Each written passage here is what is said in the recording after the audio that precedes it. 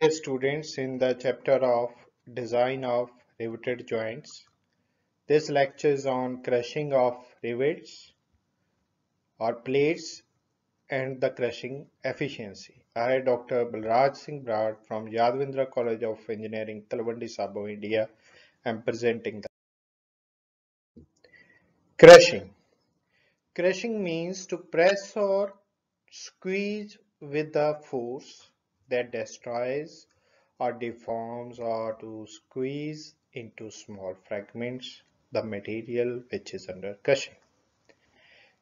Crushing is also known as bearing stress and is defined as the compressive stress developed at the surface of contact between two interacting members that are relatively at rest.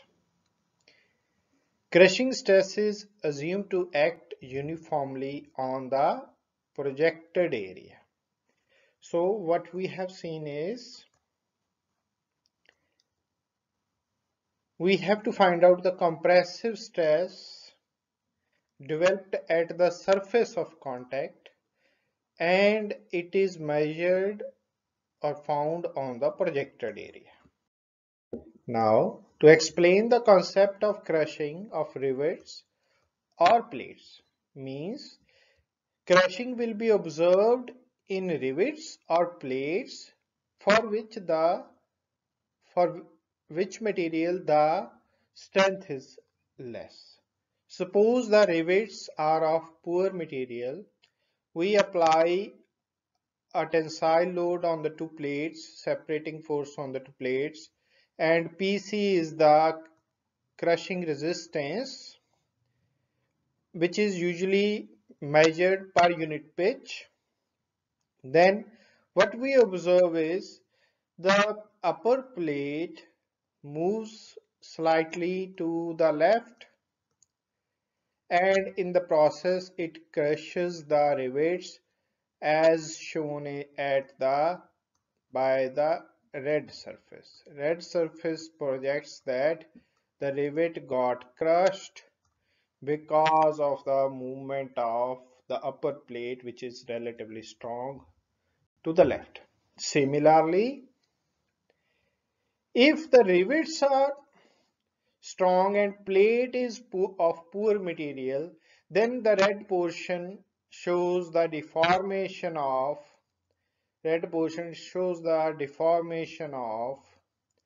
the plates, and the rivets remain at the same position.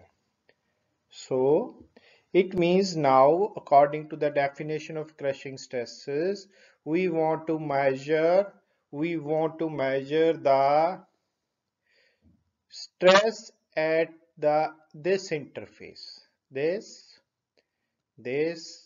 or this. What is the stress at this? And that is known as crushing stress. For example, the plates were of poor strength. What we will observe is at the interface, as shown by red, highlighted by red surface, this is the interface surface, this will be under crushing. And the crushing stress according to the definition is crushing resistance measured per unit pitch divided by Z number of rivets per unit pitch. For the present case of single riveted lap joint, we have Z is equal to 1 because half rivet here and half here are there in per unit pitch, total 1 rivet per unit pitch. Now, so PC divided by Z divided by dt. dt is the projected area of the interface surface. So this is the interface surface of the plate under stress. Its projected area is this. In this case, the top side is D, This side is T. So area, blue area is a product of D into T. So we put this projected area and we find the stress load divided by projected area and how many number of rivets are sustaining it. This gives us the crushing stress. This should be less than equal to the allowable crushing strength of the material. In case of plates, it is of plate. So crushing resistance per unit pitch, it is measured per unit pitch. PC is, we cross multiply the previous relation, upper relation, so it is Z number of rivets per unit pitch which are under crushing, dt projected area into the allowable crushing strength. So this relation is which is used to measure crushing resistance in the case of riveted materials to prevent the failure of plate under crushing. So in this slide, if the rivets are of poor material, upper plate we have sectioned to show the interface surface on the rivets. Suppose upper plate in the lap joint was sustaining a crushing resistance PC per unit, PC usually measured per unit pitch. So total can be PC into the number of pitches or the length. So the red shows the interface surfaces, red shaded portion of the rivets which are under crushing. Similarly, crushing stress is now PC load per unit pitch, Z number of rivets per unit pitch. In the case of single riveted lap joint, we have one rivet and projected area. Similarly, for this interface area, we take the projections, it becomes a rectangle of width d equal to the rivet hole dia, height of dt. So projected area is dt. This gives the relation for the crushing stress. Now this should be less than allowable crushing stress or the strength for the rivet material. In this case, rivets sigma c for rivets is less than sigma c for plates. Usually the materials are same in the designing. So relation is again the same. Only thing is sigma c we make use for rivets. These are of, this is for rivet. So crushing resistance is Z dt sigma c. Now crushing efficiency we will measure for rivet or the plate for which the crushing stress is less because the relation is same. So crushing resistance will be lower for the rivet or the plate for which the crushing strength is less. So eta C according to definition is crushing resistance of rivets or plate by the tearing resistance of solid plate. Now crushing resistance we have calculated Z dt sigma C. Sigma C, remember, either of rivet or of the plate, whichever is the lowest. And this is the tearing resistance of solid plate, so eta C gives the relation. The figure is the same 3D diagram. Now let us solve a problem on the calculation of crushing strength. Let there is a triple riveted lap joint as shown, two plates, 1 and 2 are overlapping. We have 3 rows of rivets.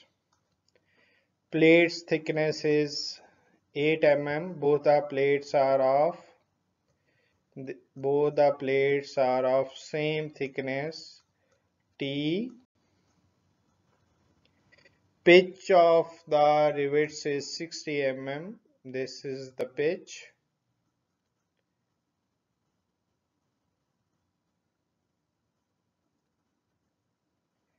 Rivet hole diameter is 15.5 mm.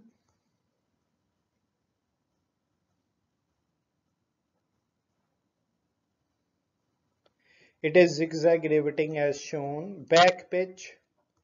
Back pitch is the distance between the two gauge lines. So this is PB. The liable stresses in tension and crushing are 35 megapascal and 52.5 megapascal respectively. Here I want to tell you a general rule that crushing strength is approximately equal to 1.5 times the sigma t. Sometimes if it is not given, it can be taken. Now calculate the crushing efficiency of the joint. T 8 mm is given, D is given, pitch is given, sigma T is given, sigma C is given. Now we have to find out how many rivets are under crushing. Suppose we apply a load PC on the both sides. So crushing here at this surface, half rivet here, half here, one. This interface surface, two rivets surface, two and a half, and at three rivets are under crushing. So Z is 3. Now from the relation of crushing efficiency, we have relation Z dt sigma C crushing resistance to resistance of solid plate.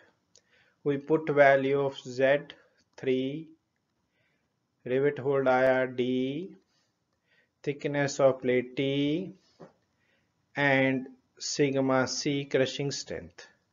Here is sigma T tensile strength, and this is the pitch of the plate, and T is the thickness. P into T gives the cross-sectional area of the plate for a unit pitch length. Now T will cancel out, and when we will solve, eta C will come to be 116.25.